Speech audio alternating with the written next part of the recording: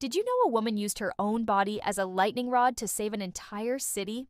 During Hurricane Katrina in 2005, power grid engineer Dr. Bianca Miller faced an impossible situation. 23 hospitals in New Orleans were running on backup power that would fail within hours. Thousands of patients, including children in intensive care, would die without electricity. The power lines were destroyed, but Miller had a dangerous idea. She could redirect lightning strikes through her body to bypass the damaged grid.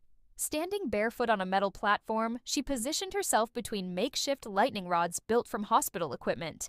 The first bolt hit her like a freight train, sending 50,000 volts coursing through her body. But the power flowed exactly where she calculated. For 34 minutes, she endured 7 more strikes, her body burning with each impact. Hospital lights flickered on across the city as the final bolt restored power to the children's ward. Miller collapsed with electrical burns covering 60% of her body. She survived and now designs storm-resistant power grids. Her sacrifice saved thousands of lives.